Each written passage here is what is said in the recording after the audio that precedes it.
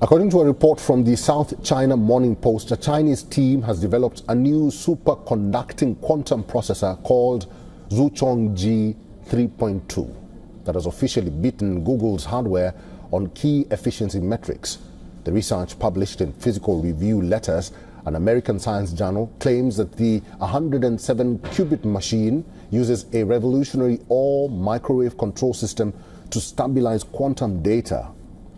So why is this significant? For years, the biggest stumbling block with quantum computing has not been speed, but stability.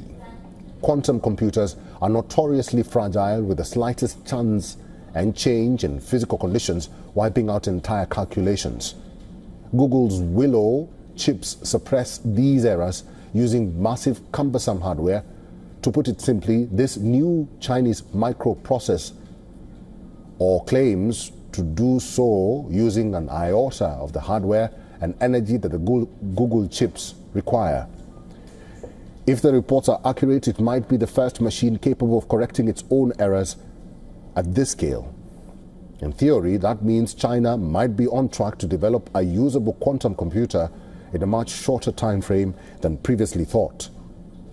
The ramifications of that extend far beyond scientific discovery, medicine, and business to geopolitics. Currently, quantum computers are used largely for physics simulations. The big prize for whoever cracks the quantum compute game, however, lies with decryption.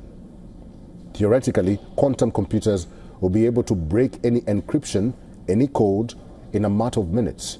That potential scenario, when modern cybersecurity becomes obsolete, is popularly referred to as Q-Day and has national security implications for all countries. The breakthrough by the Chinese represents a major leap forward for China's prospects in the quantum race. It's likely to put pressure on big tech in the US to catch up.